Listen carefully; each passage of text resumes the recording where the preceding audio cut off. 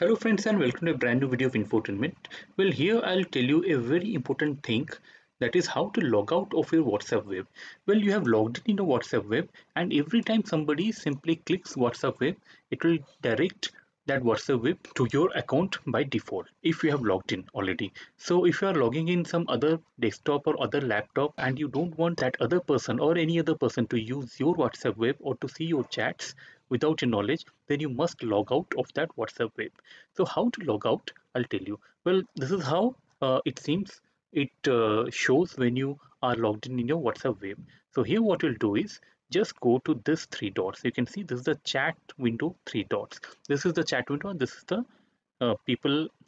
It will show your friends and people. So here what you need to do is simply click on this dot and log out. Click on log out. If I press log out, you can see it will ask you, are you sure you want to log out? You can turn on app lock instead. Okay, I'll go for log out.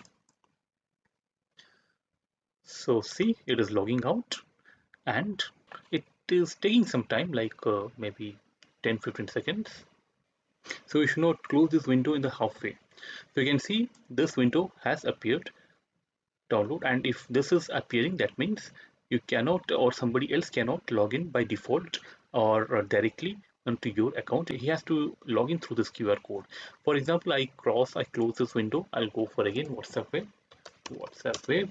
I'm sure, yeah, if I click on WhatsApp web, you can see it will again take us or take me to this window. So again, he has to connect this PC, this laptop with his mobile by using this QR code. So it will not directly log in as it happens if you don't log out. So it's a basic security safety features. If at all you are logging in into WhatsApp web in some other PCs, desktops, be sure to log out by the steps as I told you just now.